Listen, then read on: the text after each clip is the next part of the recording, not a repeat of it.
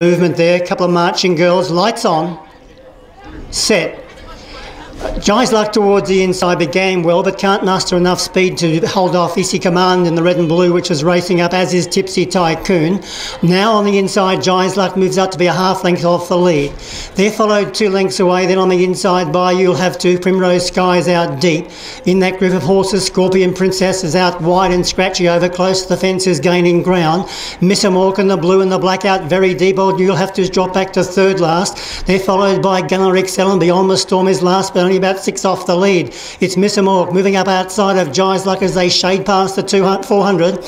Tipsy Tycoon was out deep with Scratchy over on the rail. Miss Amork's being hard ridden out very deep as they come to the corner. Scorpion Princess behind them, and now Gunner Excel with the white cap and the purple silks has pulled the extreme outside. Jai's Luck, Easy Command in front, but now Scratchy presents the credentials. Scratchy's moving up strongly. Easy Command in front, but a nice win coming up for Scratchy. Scratchy's coming on to win just narrowly over Easy Command. Jai's Luck's run third from Tipsy Tycoon.